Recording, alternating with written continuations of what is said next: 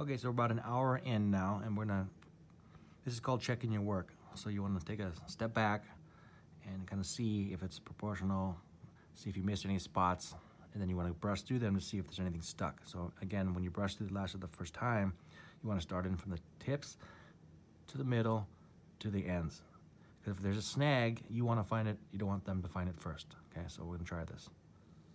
Do the edges, the tips, slowly go down into the middle.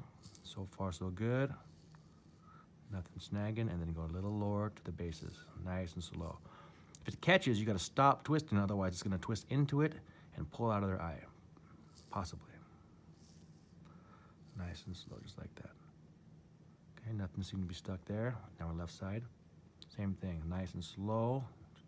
Sometimes when you're going in to put an extension on the natural lash, the base of the extension will hit the top of another lash, and then it'll glue them together. So when you go in to brush, it'll stick and snag right off the bat. That's why you go to the tips first. So if you catch a snag here, you want to catch it first. Okay, nothing there. Go down to the middles. Nothing.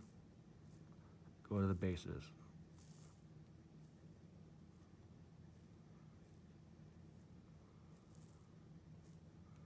Just like that.